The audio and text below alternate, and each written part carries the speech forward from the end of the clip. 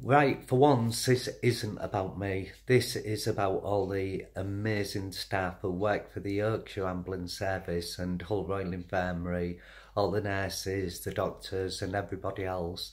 I just wanted to say a big thank you for the way that you took care of me and looked after me. You did an amazing job, and on a bank holiday as well, when everybody's got the time off work, you're there doing your job as usual. You're amazing, you really are, and I wanted to say thank you because I never got to say thank you to all of you before I left. And also I'd like to say thank you to all the concerned people on my Facebook and that, all the nice comments and everything else. But I do want to let you know nothing was found. I was taken in with a suspected heart attack, but everything's all clear. I'm around a bit longer, but one thing I did learn by this is I must keep my legs more shaven. They put all these sticky tabs and that on, and it looks like I've had a dotty wax now.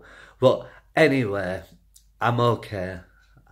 Thanks for everybody's concern. Love you all.